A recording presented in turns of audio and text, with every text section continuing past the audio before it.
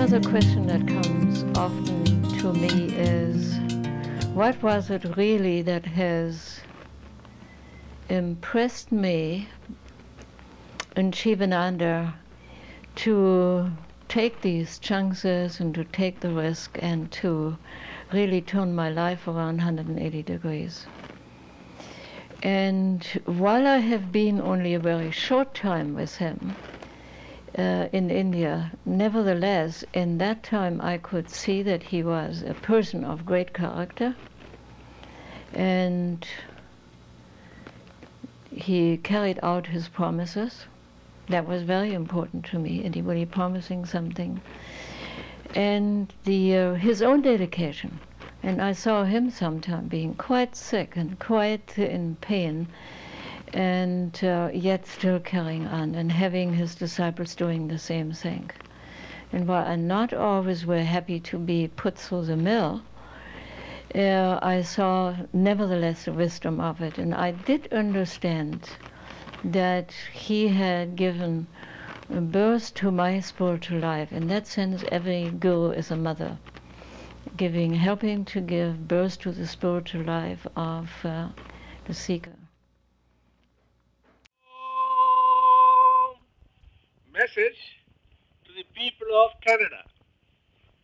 It gives me great pleasure to send you all, the people of Canada, this personal message through Sri Swami Sivananda Radha. I am grateful to God and to Sri Swami Radha for this opportunity to serve you all. And I am grateful to the inventor of the magnetic tape recorder, for it is he who enables this message to be conveyed to you all. What wonderful inventions! The world has shrunk. Distance has been conquered. Our life has been made comfortable. The printing press, radio and television. All these we owe to science. Material prosperity, comfort, luxury, and advancement cannot give you peace. Peace and happiness are not in objects. They can be had only in the Atman, in God.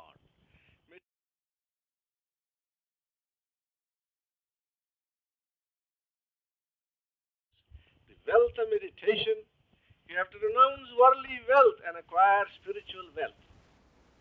There are very few people who are like Sivananda. There were many holy men and women, but there was something of an adventurous spirit in Sivananda. The way he dealt with women, he would say, yes, stand up for yourself. Yes, you should have education. Don't get married. Ask your parents to rather pay the education and put yourself on your own feet. And that was an excellent idea. And yes, you should accept the promotion of becoming the head of the school or the headmaster or whatever else was. I just marveled at him, seeing in 55 and 56 how other women struggled just even to be able to voice their own thinking. When I was in India, I probably had the same problems that you have. I know a few of them. Here was Sivananda, the great master, as he was called, the great guru, who seemed to be almost unapproachable.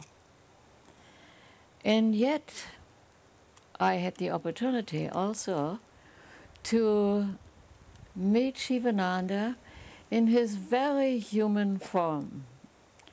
Because, you see, if the human aspect is denied, then the spiritual aspect isn't there either.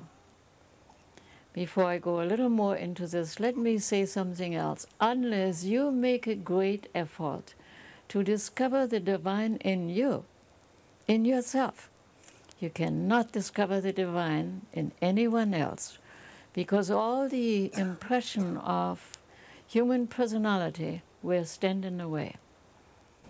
I didn't like everything that Sivananda asked me to do. No. You may think it was all wonderful, but it wasn't. Sometimes it was horrible things.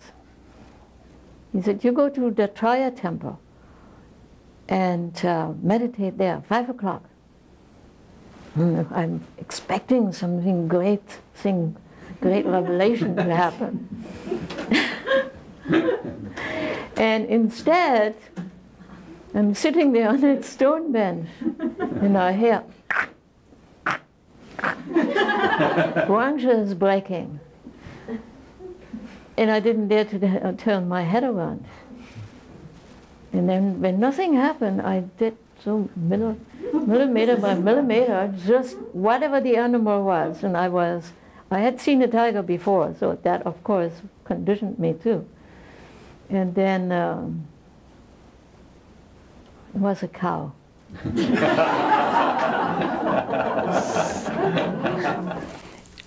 Some time ago, I had a dream with what I call my dream experiences, you know. So here in this dream, I make an effort. Then I want to turn over, and there's a big lump. And I can't push this big lump away. Now in my dream, I think I have to find out what's here in my bed.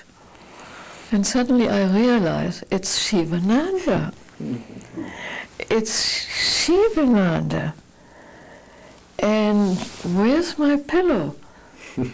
I sleep with my head on his chest. And then I couldn't move very much because he had one arm around me. And then in the next moment, we are up and on the road.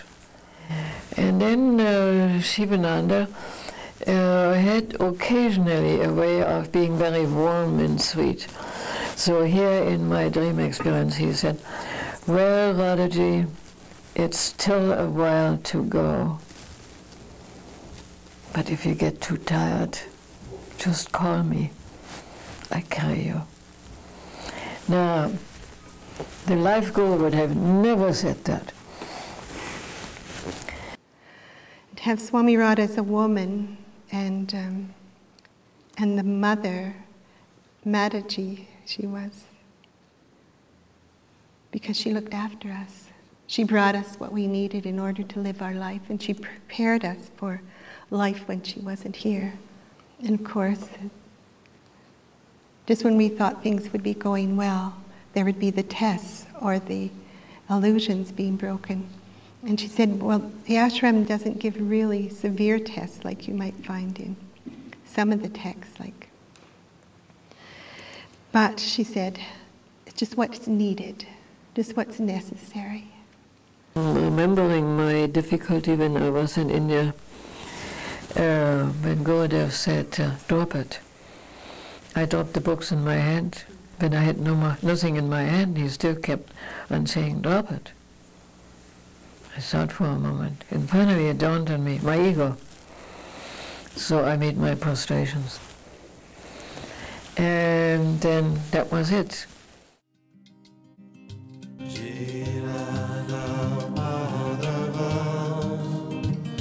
Jai Kunja Bihar